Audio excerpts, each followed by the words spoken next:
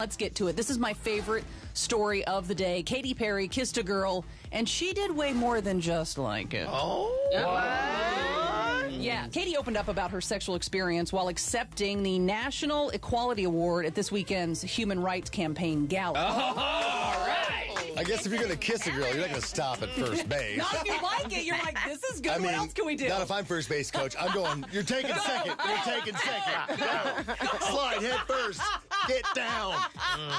So what else did she do? Did she explain how far she went down this road? Well, she did not go into detail, but the thing is, she grew up in a very religious household. She had two parents who were pastors, so she said when this all happened, she tried to pray the gay away, which does not work.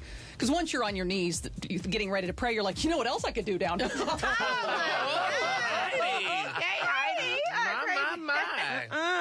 All right, anyway, so Katy says she always knew that she was curious, and when she released her song, I Kissed a Girl, she knew that she had started a conversation with the world because everybody sort of reached out to her and was like, oh my God, I feel the same way. So she knew she had hit a nerve. So I wonder why she didn't say anything about this back then. The fact that she was actually, did more than just kiss. I think that she's doing it now because she's actually single and she's already tried guys and she's done with them. So maybe she's actually ready to be with a girl. So she want to be kissed again then? She want to be kissed again. But you think people are a lot more accepting now than they were about 7 to 8 years ago? True, especially, 10 years ago.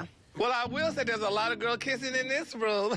Messy. What? I'm on my way. Come on, Heidi. Let's have another Twizzler alert.